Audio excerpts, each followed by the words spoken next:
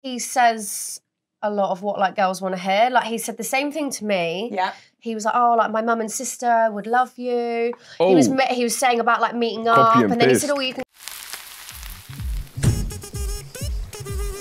Hello, welcome to Heat Dates, and it is my first Islanders of the season. Andre and Charlotte are here. Thank you for having us. Guys, I'm raging. Not to start the show off on a negative note, but I'm gutted you both left. I know. Andre, let's start with you. I feel like I didn't see you enough. The other Islanders talked about how much of a big personality you have, and I didn't see it. I wanted to see more of you. honestly. Tell me a little bit about that. Like, what were you like in the villa? Were you bonkers? I wouldn't say bonkers, but a vibe. Like I was vibing with everyone. Like I was the little big brother for everyone as well. So I was like consoling everyone. How old are you, Andre? I'm 21. Christ. I'm quite mature for my age. You're a small little baby. I'm You were only born just 10 seconds ago. Do you know, you even got to the point, because I was the youngest in the villa. Yeah. When we were asking everyone for their ages, I was like, damn, like, your birthday starts with a 1990? Damn, like, what? Yeah, that's uncomfortable for me, Andre. Sorry about that, guys. You were the youngest and I was the oldest. Big slay from both of you, though. Let's talk about that just quickly, actually, for a second, Charlotte, because people made a thing about the age. I'm 33, so I'm older than you. And I was like, being 30 is not old. It's a very sexy age, for anyone wondering. But how did it feel being in the villa? Because obviously, like, Dre, you don't come across as 21. Thank you. I mean, I've met you for 4 seconds, so let's see. But like, how was it being in the villa with people of so many different ages? I mean, I do feel like most people in there were like mature. Yeah. And I feel like age is just a number. It just depends on like the individual. Exactly, exactly. Back to you, Dre. Yep. Is there anything you regret from your time in the villa? I don't have any regrets. However, if I could change the way that I've done some things, we've like held my mouth sometimes, I would definitely. Was that when you went over and stopped Catherine from talking to Zach? Was that one of those moments? Yeah, that's one of the moments. I wish I kind of just let that slide, let that happen. But I get it. You were feeling the vibe and the passion, and you just kind of. I just buttoned. Yeah. Do you know what I mean? Out of nowhere. Because like there was a lot that happened that wasn't shown on screen as well. Yeah. And basically we're having this amazing conversation, and then I got busy for like 5 seconds, came back, and I'm like, oh my gosh, he's gonna take my girl. I was like, oh no, I can't let that happen. So it was an interruption, not like, so as in you were interrupted just as much as you interrupted. Exactly, yeah. Oh, So it was okay. a bit of both. He sneaked in, did he? Very interesting. And then it didn't end up working out with those two. It didn't. But actually, I'm gonna go. Are you gonna keep your heart for Catherine, like, as the series goes on? In terms of her doing great in the series, absolutely. Like, I'm wishing nothing but the best of her.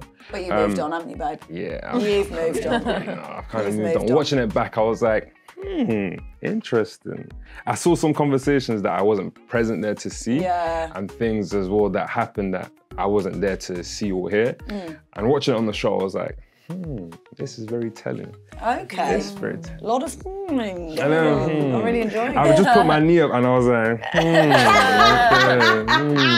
Very pensive man, old Andre, isn't he? Yeah, very much so. But Charlotte, tell me a bit about you. Is there anything you regret from your time in the villa? I have no regrets. I promised myself I'd stay true to myself before I went in. Yeah. And I did exactly that. I could have faked to pretend I was like into someone to stay longer, and I wasn't going to do that. And I stayed true to myself. And, good girl. I was fine with leaving early as well, because I feel like everyone was they had more stronger connections, whereas I just wasn't really feeling anyone on a romantic level. Looking back though, if you had to couple up with someone right now, and I was going to give you £5 for the pleasure, who would you pick?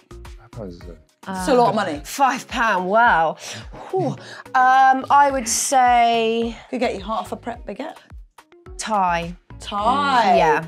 Everyone's a big fan of him. By the way, I've just realised I've been so rude. Guys, I got you a drink. Thank you. Because this is a date, you realise, right? It is indeed. Lovely. Do you like three-way dates? I do indeed. Thank you. Dre was straight in. Yeah. I do indeed like three-way dates. How many three-way dates have you been on? I mean, this is my first one, but I could get used to this. I could get used to This is your this. first as well, Charlotte. Well, welcome. Apple juice. This is a good first impression. Cheers. Eyes. Eyes. Does she get a bad sex life? Bad Oh, sex is life. it? Yeah. Wow, I'm gonna be cheersing and open my eyes all day. Yeah, don't ever close your eyes now, Andre. Don't ever close your eyes. Right, I'm gonna get straight into the show now. Perfect. We saw Zachariah reveal that he has cheated multiple times. Molly was like this. I know. She was not impressed. She was shooketh. And all the girls were like, oh, you're a cheater. It was quite funny. Like, everyone jumped to the bandwagon. But what do we think about that? Is it going to rock the boat? I mean, I never really saw them like that strong anyway, so I just feel like... Charlotte, tell me more. I just feel like I never actually heard them having like deep, meaningful conversations. I thought you were going to say something else. I just felt like it was quite vague, and I never saw them really like laughing together. I mean, that might just be from what I saw, but they'd be together a lot, but then I just felt like they were just sat there a lot. Like, and I used to think, like, do you guys actually speak? Right, not they haven't got the banter. Because I do think that's, as we're learning from this series of Love Island, communication is key. It's key. Yeah. Communication is key. Because obviously Jess and Sammy have had a bit of a... I know, they've had a Barney. What do we think about that? Real or not real from Sammy? Because I feel like Jess is pretty like honest. She's pretty straightforward. Sammy is, I'm not going to put any words in anyone's mouth, but Sammy does seem to be coming across like he's not sure what he wants, for sure. Yeah, I agree. I think as well, like, he was playing it down quite a lot with how flirty he was with Leah. Yeah, like, absolutely. I witnessed them flirting a lot, like more him than her. And I feel like he was playing it down. So I think he said Leah was like a test, so I can understand why Leah was upset. Because he was literally laying it on thick, and obviously you guys only see like an hour. Yeah. But there was a lot more flirting going on as well. So the fact he said like she was a test, I think it was a bit mean. When we've done the challenges and Sammy and Leah would kiss. Yeah. Like, do you remember the eye contact, like, straight after? Like, even Whitney at one point was like, it's giving sex. And I was like, it is indeed, like... It is indeed giving sex. It is indeed. But yeah, with Sammy, it's that one there where the second he got into the villa and he'd done those 3 dates, he had said that Jess wasn't necessarily his type, but he knew that he was Jess's type. So I feel like having that leverage as well, I think he's kind of used that as well. Yeah, it is a bit weird, Bit weird. But the new girls in there now as well, the bombshells, so they seem to be vibing from what we saw last night. And that's his skiing, and then I remember Jess saying like, oh, like he's always said he wants like a girl that goes skiing, so who knows? How niche. And she's his type. Yeah, I know, yeah. I've always said I will only date a skier. I'm actually a ski instructor, so maybe I should date Sammy. Well, then. Rather not. Thank you, Thanks, though. but no thanks. So also, my favourite couple, and it's been this way for about a week and a half now, is Mehdi and Whitney. Thank you. Yeah, I've been saying this for the longest, there. but no one, like, I feel like on the outside, they're not getting the praise that they deserve for Oh, being they're starting to, though. I think they're starting yeah. to, definitely. They more, now they are. Because Mehdi doesn't care about what anyone thinks. Literally. He's just like slow burn. He also is reciprocating the fact that Whitney wants to take things slowly, and I think that's beautiful. Yeah. And then they had a snog, and it's the only one I've watched where I didn't feel physically sick. And I think that is a good sign. I think potential TBC winners on the cards, guys. Absolutely. Yeah, I think they're up there for sure. Do you know what I mean? Yeah, I really agree. feel like those two for me are my winners. Yeah, for me as I well. love Like, them. the way that they get onto each other about the smallest things as well. Like, do you remember the day where Mehdi made everyone coffee but Whitney? And Yeah, because he made me a coffee. And she come up to me, because this was so out of the blue, because he was making iced coffee, and he said, oh, I'll make you one. And then when she saw that he'd made me one, like, we went for a chat. I don't think this was Ed. And then she said, I think he likes you. And I was like, what? Where's this come from? Like, obviously, she was feeling that for a reason. Yeah. And then she said, because apparently I was his type or something. And then Howie had made me a coffee. Yeah. And then, like, she was fuming. And then afterwards, he was like, oh, I'll make you a coffee as well. And she's like, no, don't worry about it. I'll make my own coffee. Yeah. And I was like... Oh, we don't want another Curtis Pritchard situation. Oh. And I also want to be the person that gets up and makes everyone a coffee so everyone's ready for the morning. Okay. Christ on a bike, I can't bear that. But I genuinely feel like they've got actual chemistry in there. do. Yeah, they do, Also, they do. slow and Definitely steady do. wins the race. It does indeed. Do you know what I'm saying? Anyone else in the villa that you really feel is not being represented correctly in the public eye? Because I feel like you guys have got the perception of being in the villa with these people. Yeah. Is there a public perception that is completely different to something you're seeing inside the villa? So we've got Molly and Zach, and we've got Ty and Ella, who I love, but they're also very feisty with each other. Yeah, it's even like that in person, to be honest. Oh, really? Like, Yeah, in person, it it's always is. like, There's always they'll be something. cool for like 10 minutes and you'll think, maybe they're gonna have a smooth sailing day. no arguments. 5 seconds later, That and I'm thinking, guys, just make it past one day. I know. I also do like that those two were, that Ella was defending Sammy and Jess, being like, no, it's fine. They do argue, but that doesn't mean they're not compatible. I was like, no, it literally does, babe. Yeah. It literally does mean that. So we think they're going to last on the outside? I hope so. Yeah, I hope so. I just think because he's such a flirt, like I was saying as well, there was a lot of like flirting that he was doing with me that hasn't been like seen. What? There was like a hell of a lot. Yeah, so I was like, if he's like that in there, and even with like the challenges, like when we had the balloon popping one where we had to do like the sex positions and the desk, he did not want it to end. And he said it in front of her. He's like, oh, we can do more, like we can get some more balloons out. Bring the balloons, bring the balloons. Yeah, like he did not want to stop. So, but then maybe now they're getting a bit more close. So. Yeah. Well, Casa and Moore's on the way though, guys. I know. Out of all the couples, who do we think is going to have a rocky Casa and Moore? I think it depends on how Jess and Sammy are, but I think if they go back to each other, possibly them. Yeah. Especially if his type goes in. More his side than her side, to be honest. Who else? I was even thinking Molly and Zach as well, to be honest. Yeah. See, I kind of disagree. I feel like they're going to just be together like till the end and then, I don't know. I feel like, because he said he was open, but he wasn't that open. Like he wasn't very like flirty. He wasn't really giving me much. Then I was like, have you just got your head like completely set on Molly? But then like I said, I don't really see them like actually vibing. So I'm like, is he just playing it safe maybe? That's what I'm thinking as well though. It might be the smooth sailing for now until bang. Yeah. Bang! And he's gonna take that. I don't blame him. Dre, I don't disagree with you. And also what I would say is there was a lot of moving mad at the beginning. There was. So there I was. feel like Casa and Moore is going to be a hellscape. I can't wait. Honestly. I truly do. Because they're really bringing the game this year, Oh, Love yeah, Island. yeah, they are. Shout out ITV, shout out Love Island, because you are chefs kissing this series. I'm on the edge of my seat at all times. I can't even hold myself down. Let's talk a bit about Mitch, because he's making me honestly die with laughter with his so random. Him moving to Jess was one of, I think, the most random things that's ever happened in Love Island history. Yeah, it is random. Like, he was like this. So I fancy Jess. All the boys were like this. Sorry. We weren't expecting it. Silence. Not a single one of them said anything. Literally. But do we think he's got a game plan? What is Mitchell up to? I just think he says a lot of what like girls want to hear. Like he said the same thing to me. Yeah. He was like, oh, like my mum and sister would love you. He was saying about like meeting up, and then he said, oh, you can come and see me. Like we can take the dogs for a walk. And I was like, well, I'm not driving to you. Like he was like, I don't know. I just feel like he says the same sort of things. And then he also said to me he was vibing more with me than Leah. He said like me and him have like more like flirty chat. And then the next minute the boys, oh, he's like really feeling Leah, and I was like, okay, like because I wasn't really into him anyway. But I just felt like you're literally saying one thing to me and then like to Leah. And then it's like, I don't know, I just feel like he kind of knows what he's doing. And he speaks about the future a lot. I saw him last night as well on TV. He speaks about the future. He won't really like flirt like small. He'll just be like, oh, well, when we get married, because I said I want 4 kids. He's like, well, can we settle with 3? Because I was so easy to just be like, I want a husband, I want kids. I was so straight up because I know what I want. And he's like, oh, can we settle on 3? So he's very... I don't think anyone talked about marriage in the villa except for Mitchell.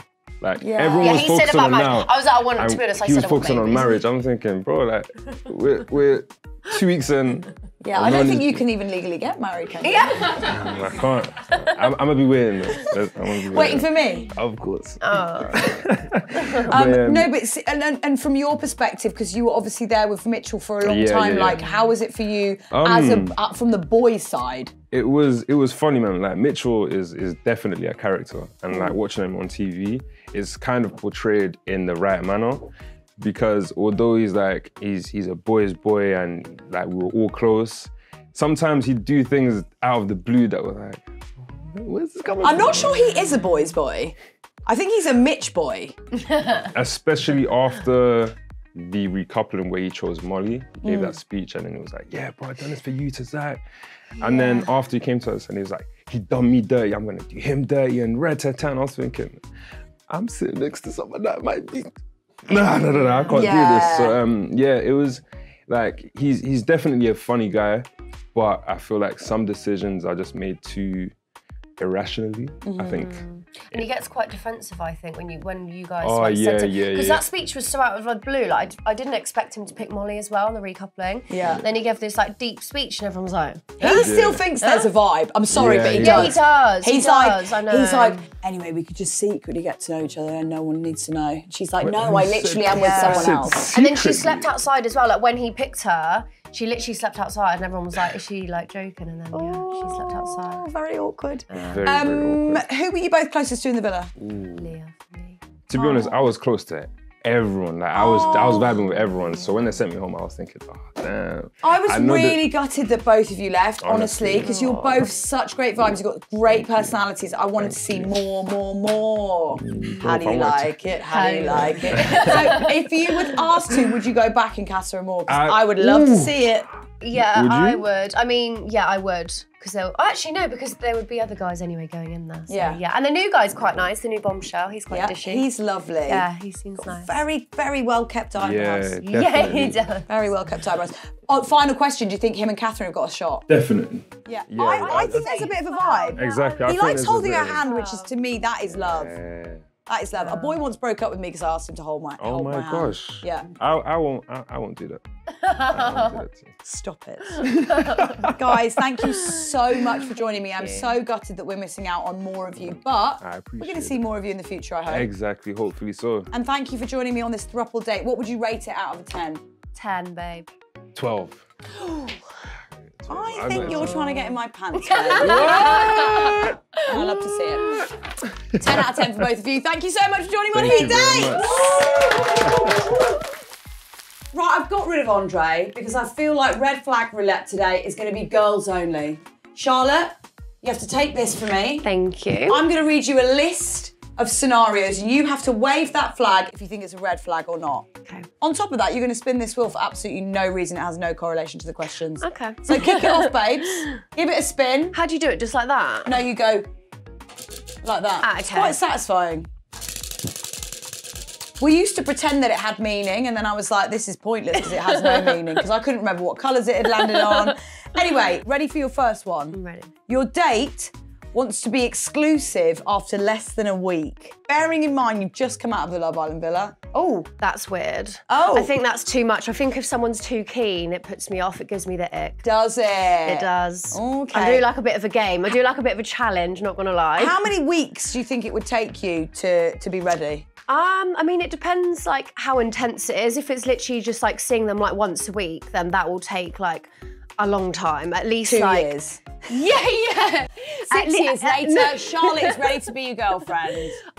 But it depends. Yeah, I don't like someone who's too keen. Okay. So, yeah, take note, boys. Right, next one. Spin the wheel for no reason. Lovely stuff. Okay, one of your good mates. See, I didn't even wait till it stops because it means nothing. Straight in there.